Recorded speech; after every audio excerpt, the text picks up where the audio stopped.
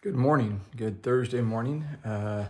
This morning I have a little devotion. Sorry, I'm a little tired. It's been a long couple days, long week, but wanted to hit a devotion based on our gospel list this morning, or this weekend, apologize. That is one that is, as we talked in our lectionary study yesterday, a very helpful one to understand why there's sometimes these obscure stories or accounts in the Old Testament that kind of seem strange in and of themselves, and at the same time, all are meant to point us to our Lord and Savior, Jesus Christ. Now, I gotta say, being in Galilee now for 5 years, I've experienced some very interesting things when it came to snakes. There was one time I won't forget where I was walking through the Welcome Center and I hear a teacher walking by me saying, "I'm out of here, I'm never coming back, I'm gone." And I thought, what just happened? I went in to find our director, only to find that she wasn't in the office. And I thought, oh no, what's going on here? Then I go downstairs, and as I enter our downstairs classroom, I see our director standing up on top of a table with a broom in her hand.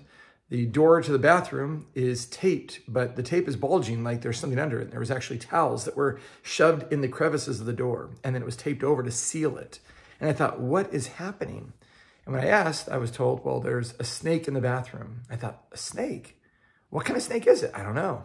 I said, do you mind if I look? So I peeled off some of the tape, enough, actually most, if not all of it, on the top and the side, so I can open the door. The bottom was still kind of sealed, thinking there's got to be this horrible, gruesome snake in there that's just terrifying everyone. As I open the door, I see a very long, kind of, I guess you'd call it a band snake, not deadly at all, and actually seemed to be more scared than anything else. But as I opened the door and I said, oh, she screamed and said, "I'm out of here," and she ran up the stairs. Now, I took a garbage can and I kind of shooted it into the garbage can, picked it up, took it outside, let it loose, and it was probably more scared of its situation there than anything else.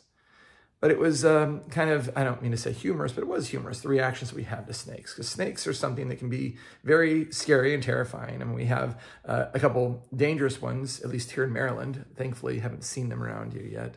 But snakes are something I think that often cause us a lot of fear, a lot of trepidation, a lot of anxiety. If there's a snake, we're going to get away from it. We want to look and make sure, where is it at? Where is it saluted so it doesn't bite me? Well, that's the story we're going to share today from our Lutheran Hour devotions. As we had Lutheran Hour ministries for this whole month of May, I want to share with you a devotion that's entitled Jesus Lifted Up. And it comes from the text from John 3, which says, Jesus said, "No one has ascended into heaven except he who descended from heaven, the Son of Man. And as Moses lifted up the serpent in the wilderness, so must the Son of Man be lifted up, that whoever believes in him may have eternal life. For God so loved the world that he gave his only Son, that whoever believes in him should not perish, but have eternal life. For God did not send his Son to the world to condemn the world, but in order that the world might be saved through him." Now, as I mentioned, there's a lot of people that aren't very fond of snakes. As a kid, I used to catch them all the time. I catch rattlesnakes because, well, I was not very bright. Luckily, I never got bit. But there's something that I think all of us have a keen awareness of. Let's keep those away. Even though I don't mind picking them up and carrying them and getting rid of them, we don't want them in our buildings. We don't want them in our lives. And so it seems strange that Jesus brings up in the middle of this deep conversation with Nicodemus about how one is born from above, born again by water and the Spirit. He mentions snakes. Well, if you read the Old Testament stories about how God set his people free from Egypt, you'll see that the Israelites had this pattern. While they were traveling through the wilderness to the new land God promised to give them, they would get cranky and they'd start whining and complaining and whining and complaining. And it happened again and again and again, and God would discipline them. And they would kind of learn for at least a short time, then go back to the same whining and complain. It was so much better. We'd rather be back in Egypt. We'd rather be back in slavery because it was a whole lot better then. It's like, what is going on with you people? Now, this time, though, that God disciplines them, he does it with snakes. God sent snakes among them. You hear about this in Numbers 21. And people got bit. And really quickly, they cleaned up their attitude. And since God hates having hurt people, he told Moses how to help. He said, make a bronze serpent, a fiery serpent, and put it on a pole.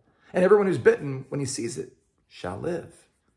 So Moses makes this metal snake and stuck it way up high where the whole camp could see it. I mean, imagine it way up, like as high as our steeple is, where the cross is, over our church. So everyone could see it. Okay, maybe not that high. That's pretty odd, but high enough that everyone is able to see it.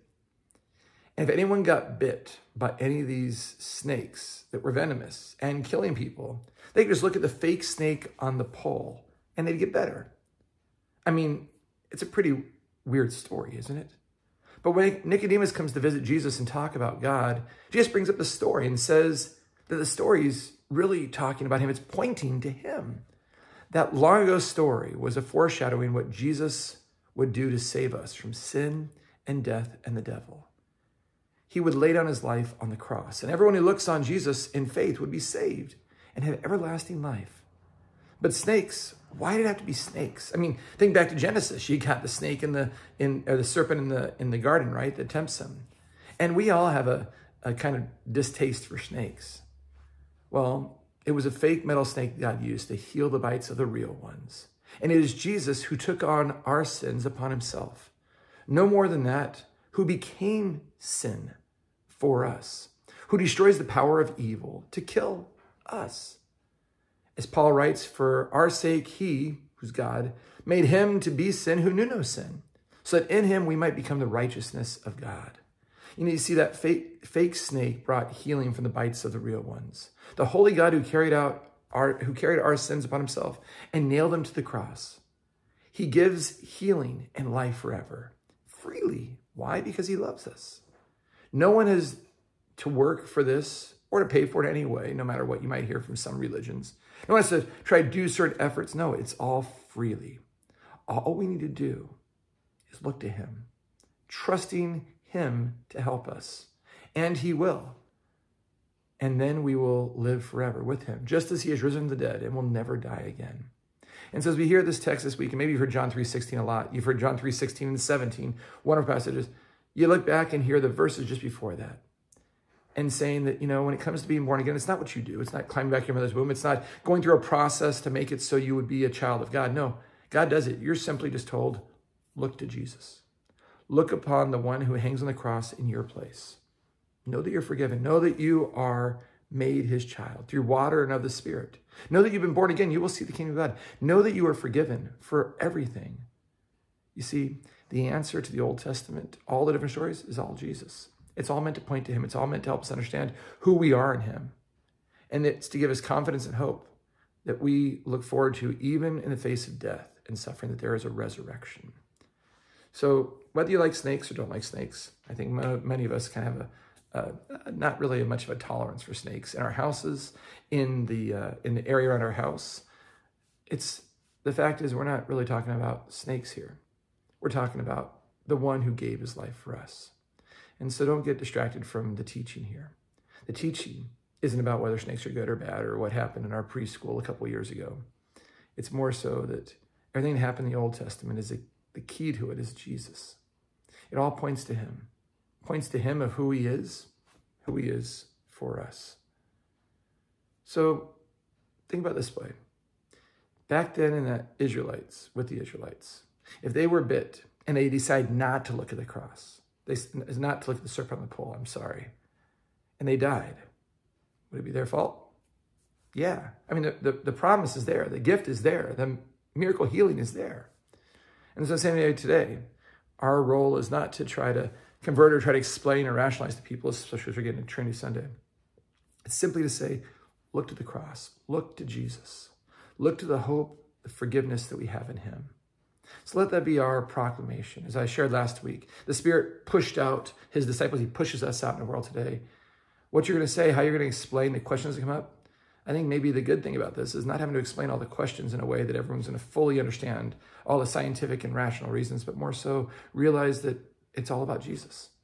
For he is the name under heaven by which all must be saved. He is our Savior. He is our Redeemer. He is the Lamb of God who takes away our sins and gives us life. So, children of God, look to Jesus. Point others to Jesus. Help them to see the healing that he brings to the venom of sin in the lives of the world. And then live with them with that knowledge and that trust of God's grace for all of us. Let's close our time in prayer if we can, okay? Lord, thank you for taking on my sins and giving me your life. Thank you for Jesus. Amen. Well, have a very good day. I'm going to try to get sleep one of these days, but in the meantime, have a blessed day.